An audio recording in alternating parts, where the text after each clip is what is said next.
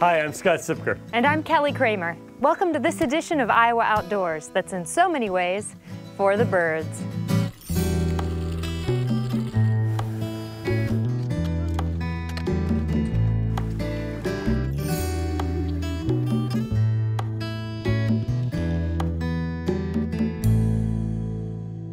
On this episode of Iowa Outdoors, we go on an expedition with an organization that is on the lookout for young people with an interest in birding.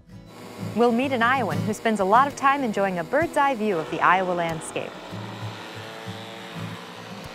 Over the last year, we've kept an eagle eye on D1 and have information about the travels of the Decorah raptor fitted with a satellite tracker.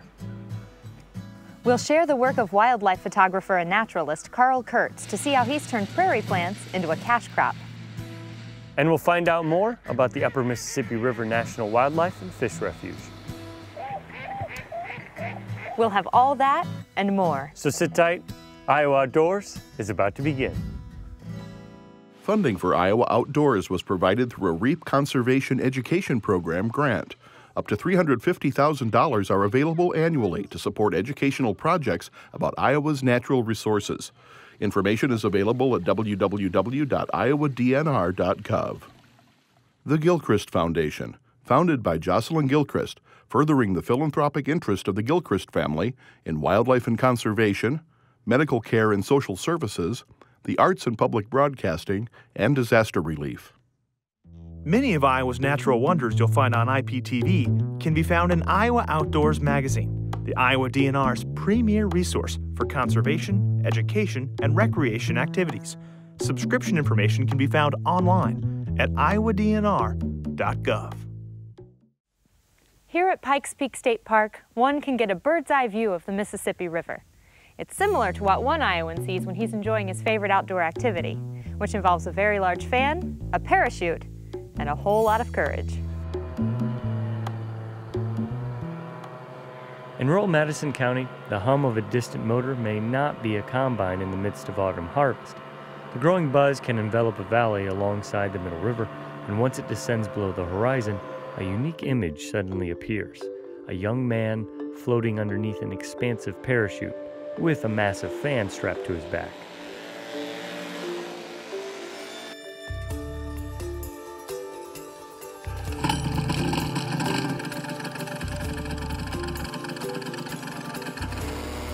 This is Jason Jasnos, a longtime skydiver who discovered the wide-open expanses of Iowa were perfect for a burgeoning aerial endeavor known as power paragliding. Know your comfort zone. Know where you are, comfortable enough to fly. I have a lot higher of a comfort zone than you probably might. I'll fly in a little bit more turbulence than you might.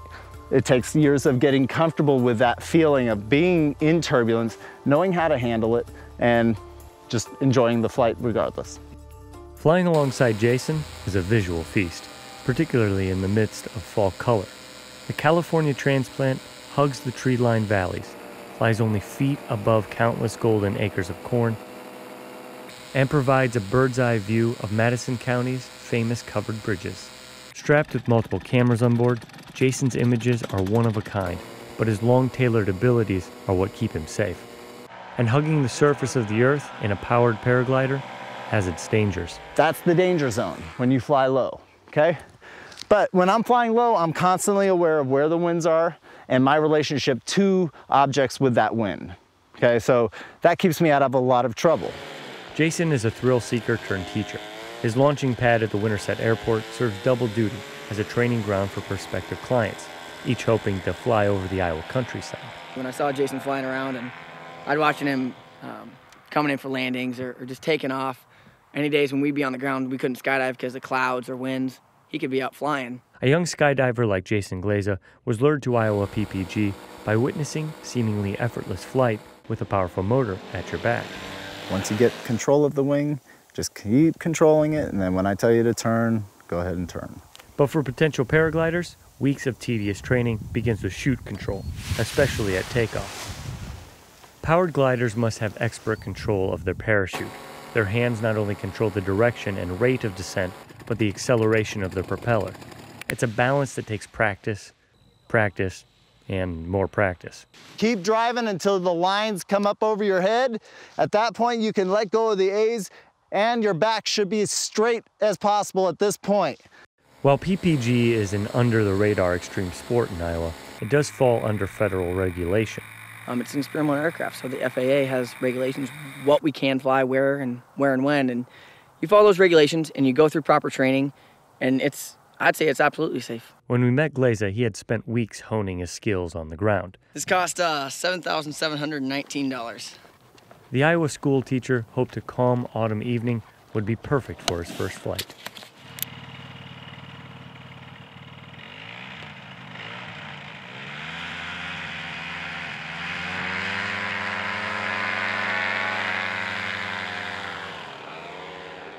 He is doing great. He's a ace student. I like his ambition. He's very motivated, and that's what it takes. It takes a certain amount of gumption to really, make this thing happen. So, with his own teacher Jason on the ground, coaching his student via radio, Glaza began his first solo flight, drifting above the farm fields near Winterset. It takes a moment to adjust to that mindset that I'm flying. Yeah, I'm flying. Okay, here we go. And that after that, it's like, wow. You just start soaking it all in, and it becomes a spiritual experience just about. Stay out of the way. Climbed a little more gradually, not as aggressively, but no, you get a feel for it real quick. It's a blast. Oh, man. I love watching them fly for the first time. They're just feeling their wings. The lessons Jasnos gives in Winterset are economical and designed for entry-level beginners, for Iowans hoping to witness the state from a bird's-eye view.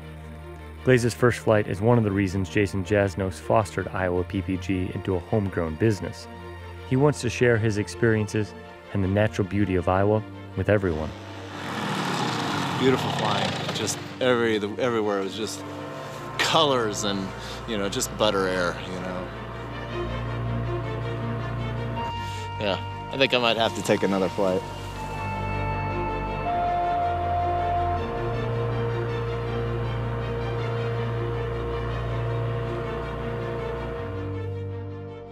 The observation deck at Pikes Peak State Park is on a bluff 500 feet above the Mississippi River Valley, one of the 4 major flyways in North America. People interested in bird watching flock here from all over the world. In Iowa, bird watching is a popular pastime. Within the state, there are 19 clubs dedicated to our fine-feathered friends.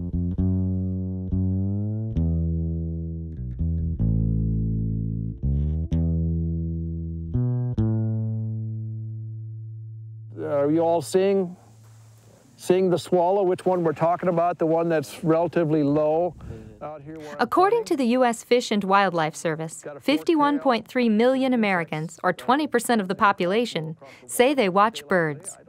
Part of the appeal might be because if you're outdoors, no matter where you go or what you're doing, there always seems to be a bird close at hand.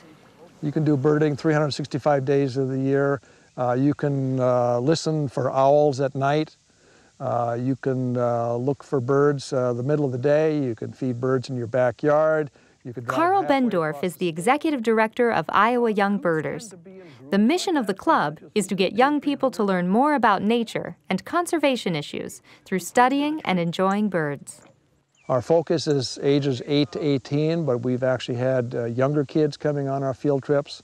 And we're just trying to create an environment where they can get out together and be with other young birders and try to show them a little bit about the joy and fun of learning about birds.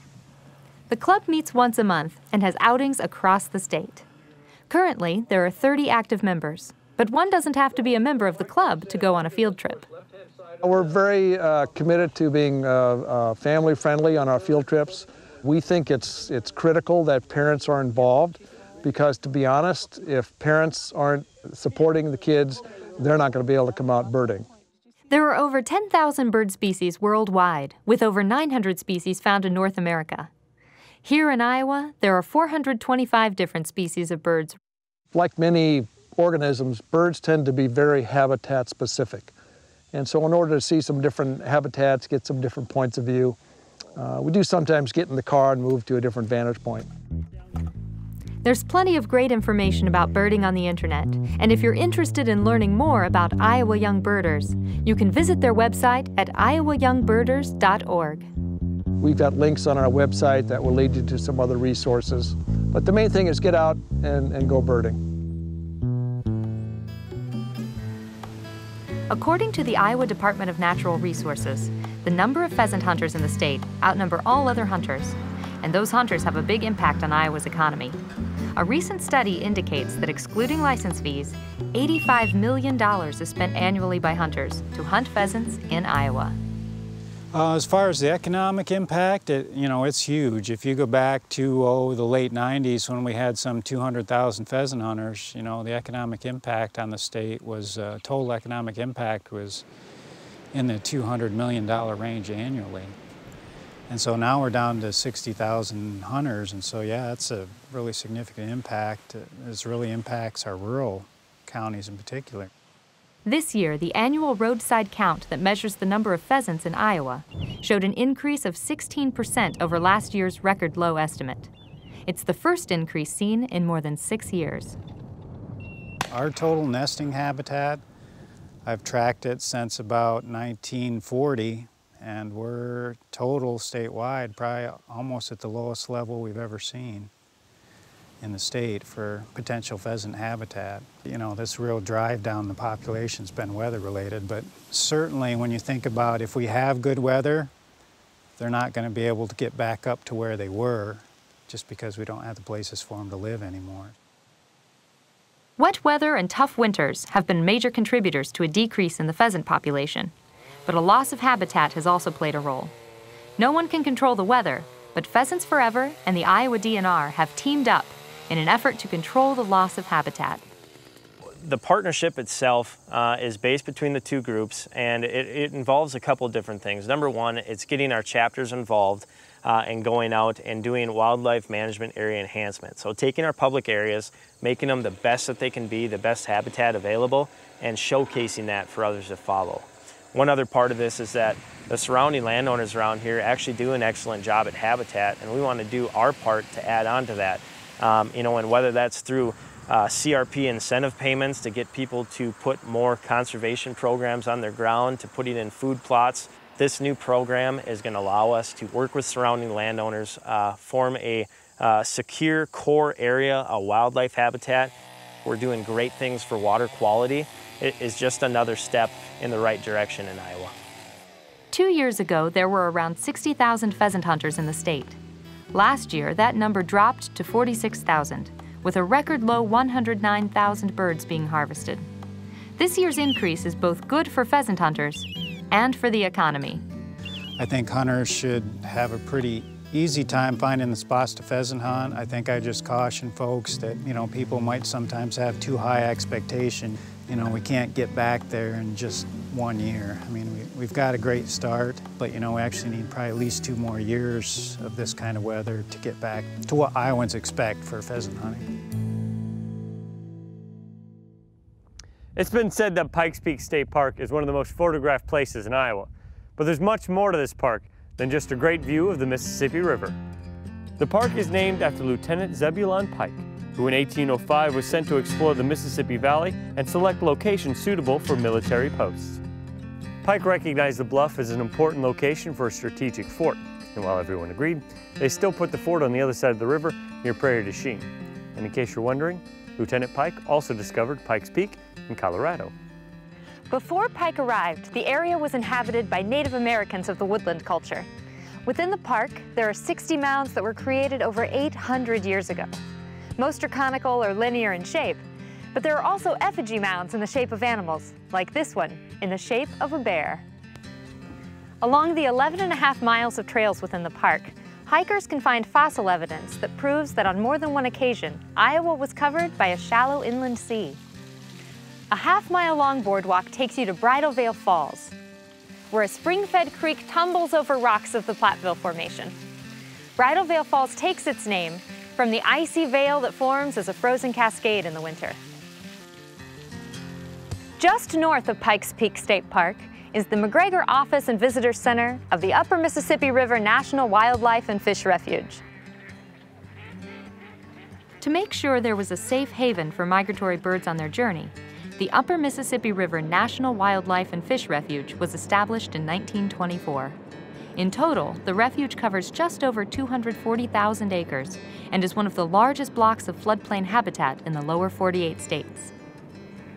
It's where nearly half of North America's bird species and about 40% of its waterfowl spend at least part of their lives. Behind us today, we have nearly 100,000 canvasback ducks in the Pool 9 closed area, and they're just passing through on their way south.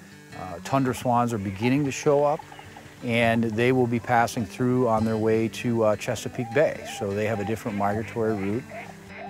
The refuge extends 261 miles from the Chippewa River in Wisconsin to near Rock Island, Illinois. The nearly 250,000 acres that it covers, however, are not contiguous, and parts of the refuge lie in Wisconsin, Illinois, Minnesota, and Iowa.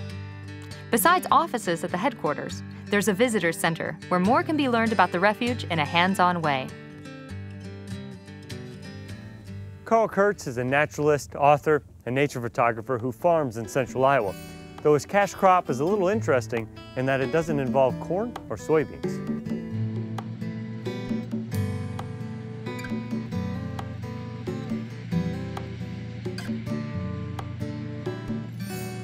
If you see Carl Kurtz combining from a distance, you probably wouldn't think anything of it. Get a little closer, and you might wonder what it is he's harvesting. His cash crop is unusual for Iowa in that it doesn't involve corn or soybeans. Kurtz has turned his farm into a prairie, and what he harvests every fall are its seeds. Instead of a monoculture, you have what would be a polyculture, and it's a perennial polyculture. And we probably get about 50 different species in that harvest each year.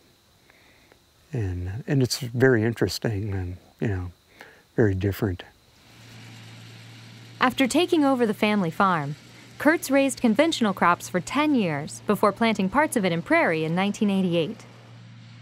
It took 4 years after that before he could harvest and begin selling prairie seeds. I did traditional crops for a number of years, but because we were a pretty small operation, I came to the conclusion that if I kept that up, I was going to go broke. And we started really small. Any business, if you start small, you know, your risks are much lower. So we started with an acre, and now we have about 150 acres of area that's in some form of prairie. The prairie, for the most part, plants itself every year, so Carl avoids the costs of planting each spring, and his other expenditures are low. That helps him turn a profit. But like nature, business is often cyclical. Yeah, when corn was $1 a bushel and beans were $3, we were doing really well. And of course, the high price of corn and beans has taken a lot of conservation land out of existence. And of course, that's affected the demand for prairie seed. Like all crops, weather has an effect on Kurtz's harvest. Plants germinate at different times depending on how wet, dry, cool, or hot it is. It affects what seeds are there at the time he combines. And like farmers across the state, his harvest has to be dried before it is bagged and sold. We put it in like long rows, and then we turn it until it gets really, really dry so that we can bag it. And then it'll be bagged in usually about 3 weeks after harvest. I really like prairies. They're just fascinating. It's a very complex plant community that's self-sustaining, and it's fun to work in it because if you like flowers, they start blooming in April, the end of April, early May, and they're still blooming in October. So you'll have flowers blooming all summer. It's great as bird cover. Certainly if there was more prairie, we'd probably have more pheasants. But a lot of songbirds use the prairie, and then there would be mammals in it. They're all part of that whole system. Besides the fact that it's good for watershed protection, good for soil protection, and it's just great to go out and walk around in it and to work in it. It's just a great community. Besides being a farmer, Kurtz is also an author and has written a practical guide to prairie reconstruction, where he outlines the procedures and problems involved in reintroducing diverse prairie communities to the landscape. He's also penned Iowa's Wild Places. The book is a collection of his photographs and personal observations of Iowa's natural wonders, and the basis for a 1996 Iowa Public Television documentary. Initially, I think I started out photographing because I hunted. If you're a hunter, in a sense, it's an excuse to go out and experience nature. And so if you trade the gun for a camera, then you have that excuse year-round. You know, it's not just a seasonal thing. And then I could see that this was an opportunity to help most of the general public to gain an appreciation for nature. At the time of the documentary, Kurtz was shooting photographs on 4x5 film with an old portrait camera. But all things change with time, and today he uses a digital camera. People are taking great stuff on iPhones. Now, this is better than that, of course. It's got more capability, and interchangeable lenses give you the opportunity to shoot wildlife, so lots easier, a lot more fun. What Carl takes pictures of has also changed. He still likes photographing sweeping environments, but he's also looking for fine details within different environments. His hope, however, has been a constant, in that his photographs will motivate and inspire others to look around and enjoy all the natural things that can be found right here in Iowa. Photography is not a substitute. It's just a way to encourage people to go out and explore the world that's out there. In the past, the best way to track a bird was to attach a band to its leg and then hope its travels would be reported by people who saw the band. But now with satellite GPS technology, a bird can be tracked 24/7, and that technology is being applied to a very famous Decorah eagle.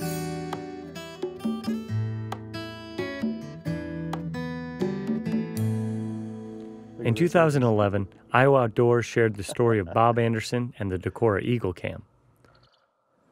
It was in 2007 when Anderson placed a webcam above an eagle's nest near a fish hatchery on the edge of Decorah, Iowa.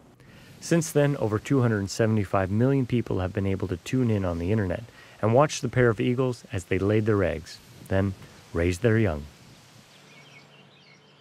Under the watchful eye of the internet, people from all over the world could keep track of the eagles 24/7 until they left the nest. For many, the eagles may have been out of sight, but not out of mind. Everybody asks me what happened to the babies from last year, and that's a question that I've heard since we've been filming at this nest, and we can't answer it. So by putting a satellite transmitter on one of the babies, we'll be able to follow it for years and years and years, get GPS coordinates, and we'll learn. We'll find out. To achieve his goal, Anderson on July 11th of 2011 trapped one of the eagles that had hatched that year. Once the bird was captured, he and Brett Mandernack of Wisconsin's Eagle Valley Natural Preserve fitted the female eagle with a solar-powered GPS transmitter capable of tracking the eagle anywhere in the world. We're going to monitor a local indigenous bird from a population because the parents don't migrate. They stay here year-round. But do the babies migrate? We don't know. We're going to find out. We're going to answer that question. We're actually going to learn a little bit of science here, and we're real excited about that.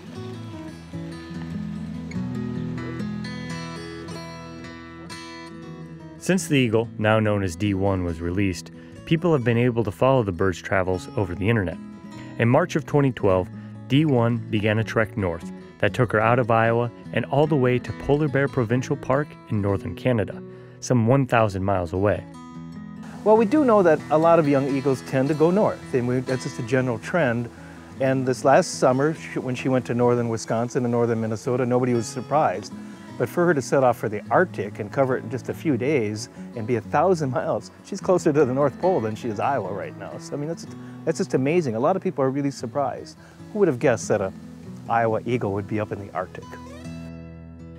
In September, D1 turned around and began traveling south, and in November was just north of Elkader, Iowa. It was an opportunity for Anderson to track her down and get a visual sighting. Driving with an Omni antenna mounted to the roof of his car, Anderson got readings every minute, which let him know if he was getting closer to the eagle. The higher the number, the closer he was getting. 9. I'm thinking, yeah, we're within, we're real close to it right now. I should switch the attenuator, you know. To get a better idea of the direction he needed to travel, however, Anderson needed to use a handheld antenna. Every stop took more than 4 minutes, as he checked 4 compass points to determine which direction he needed to go. After several miles of driving and several stops, visual confirmation was made, with the transmitter visible on D1's back. It was an exciting day. It's always nice when you get a signal, and it makes it even better when you finally get to track down the bird and confirm that you see the transmitter on the bird's back. To actually, get a signal like an hour ago when we got the first signal, I mean, I get a little bit giddy almost. And then as the signal strength increases, you just kind of, that you're getting close. And so, it was a little bit difficult today, it really was, but we finally cracked it and got her. It's incredible, it really is. This summer, Anderson fitted one of this year's Decorah eagles, a male, with another transmitter. It's possible to keep track of both birds by visiting the Raptor Resource Project's website at raptorresource.org. In other news from Decorah, the adult eagles have begun building a new nest. It's about 300 feet from their old nest. It's pretty common. About 43% of all bald eagle pairs build auxiliary nests, sometimes 3. We have one nest up in Minnesota where they built 2 nests in the same tree, and they bounce back and forth between the nests. So we don't know what's going to happen. Sometimes they build an auxiliary nest and never use it. So we'll just have to cross our fingers. But if they do use the Decorah nest this next spring or this next winter for egg laying, we won't be able to have a Decorah eagle camp. And it's burning holes in my stomach, but there's nothing I can do. There's just nothing I can do about it. We'll wrap up this edition of Iowa Outdoors here at the Stone Shelter at the park. You can rent this shelter and build a fire like I did all by myself. And if you want to check out any of our past episodes, go to iptv.org/Iowa Outdoors. There you'll find just some of the adventures that can be found right here in Iowa. I'm going to show Kelly how this is done. Oh, you really? You take this and you... Just give it to me.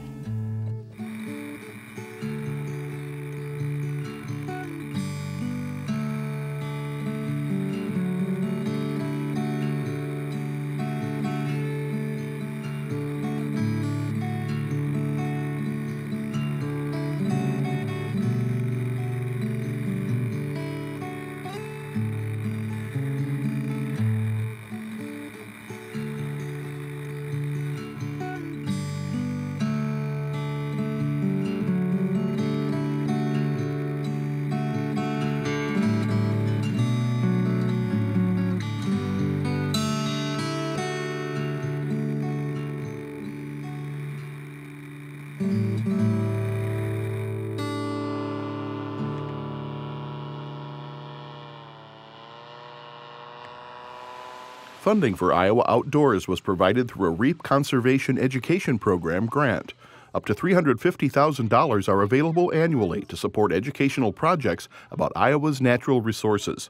Information is available at www.iowadnr.gov. The Gilchrist Foundation, founded by Jocelyn Gilchrist, furthering the philanthropic interest of the Gilchrist family in wildlife and conservation, medical care and social services, the arts and public broadcasting, and disaster relief. Many of Iowa's natural wonders you'll find on IPTV can be found in Iowa Outdoors magazine, the Iowa DNR's premier resource for conservation, education, and recreation activities. Subscription information can be found online at iowadnr.gov.